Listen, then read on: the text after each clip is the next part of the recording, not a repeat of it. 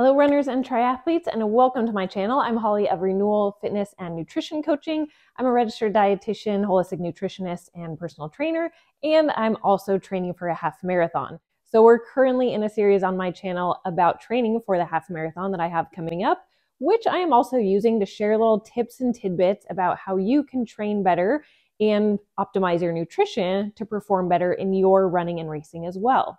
So in this video, we're going to focus specifically on hydration, why it matters, and how much you need.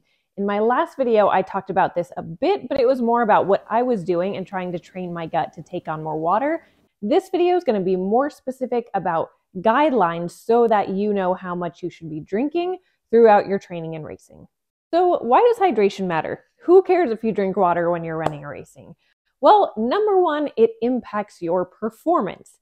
So if you are as little as 2% dehydrated, this can impact you with greater fatigue, muscle cramps, nausea, things like that. So it can hinder you performing to your best if you're not adequately hydrated. Additionally, if you are not properly hydrating, it can contribute to GI issues. And GI issues can be a big hindrance to performance as well. This is what takes a lot of people out of races or slows down paces because we're having symptoms and problems going on in the gastrointestinal tract. So if you're not adequately hydrating, it can contribute to things like nausea or stomach cramps, abdominal pain, constipation, diarrhea. So you want to make sure that you are getting in enough water. Lack of hydration can also be a contributing factor to what is called gut permeability. This is something when we are doing endurance running at a fairly high intensity that the body responds in this way, where there's lack of blood flow to the intestines, and it can lead to what's kind of referred to as like leaky gut in the temporary situation when you're running. When this happens, it can lead to a variety of problems. Dehydration is one factor that can contribute to this, or in contrast, if you are drinking enough, it can help to reduce some of these problems in the GI tract. Let's talk guidelines for ideal hydration. So first of all, you want to start your run, whether this is a training run or a race, properly hydrated. You don't want to go into a run already dehydrated. So one little tip, when you wake up and you go to the bathroom, check your pee. If it is kind of an amber color or a dark yellow, then you're definitely dehydrated. You need to drink more water. If it's very pale, very light colored, then you're probably pretty good, but you still want to hydrate before you go. So ideally, you should have at least 16 ounces within the 2 hours before you go for your run. If you can take on more, like up to 20 ounces or so, that's great. I personally can't do that much. It just jostles around in my stomach. But the more water you can take on, the more hydrated you can be, the better. But this is definitely something that you're going to have to play with to know what your stomach handles well. But ideally, make sure that you're drinking water before you go on your run to make sure that you're already fairly well hydrated, because all you're going to do during your run is get more dehydrated. So you don't want to start in a dehydrated state. So make sure as soon as you wake up, gulp down at least a good 8 ounces of water and continue to drink throughout the morning before you go for your run or race, as much as you can tolerate.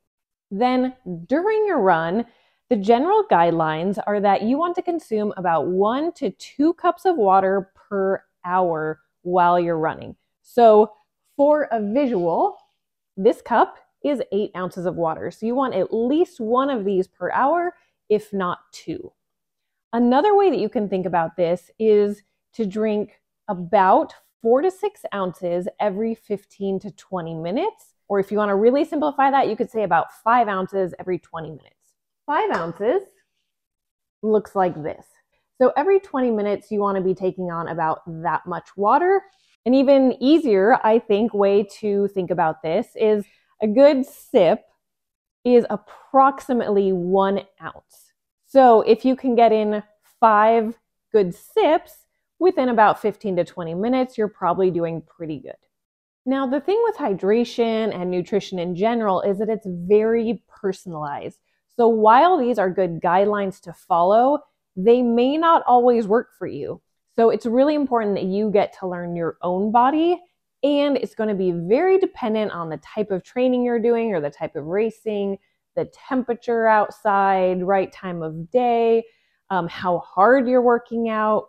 So one thing that you can do is start weighing yourself before your run and then weigh yourself after. If you've lost a lot of weight, then you know you're not drinking enough during your run. So you want to come in pretty close after your run to the same weight that you had before your run. This means that you're getting in enough water and maybe nutrition if you're doing a really long run. Also, if you come home and you're pretty dehydrated, maybe you've lost 2 or 3 pounds, then try to consume about 16 ounces for every pound lost during your run in order to rehydrate. Another factor to consider is how long your run is. So if you're running for an hour or less, just plain water should be fine. You shouldn't need to consume anything else. After an hour, that's where you want to consider starting to add electrolytes and probably some carbohydrates. This is why there's a lot of sports drinks out there, because they combine sugar and carbohydrates with electrolytes to help replenish you. So you might do this in powdered form. There are powdered carbohydrates, there are powdered electrolytes. Generally, you're probably going to need at least 300 milligrams of sodium per hour. And this could go as much as maybe 700 or so. But this is going to be very personalized and very dependent on the type of running that you are doing, temperature outside, how much you're sweating. So people have different sweat rates. One person may sweat a lot and need a lot more sodium and water than another person. This is something that you can kind of experiment with. You can even get these things tested, like your sweat rate. But again, weighing yourself is one way to check. Or if you just know you're a very heavy sweater, you soak through clothes, then you're probably going to need more water and electrolytes.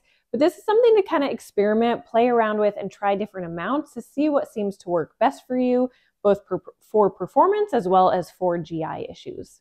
So these are the basic guidelines on hydration for running. I hope that this is helpful to you and has given you some good little tips and information that you can apply to your training to help you perform a little bit better. If you have any questions about this, please put them in the comments below and I'll do my best to answer them. And I look forward to seeing you in my next video about half marathon training. In the meantime, blessings on your health and fitness and running journeys.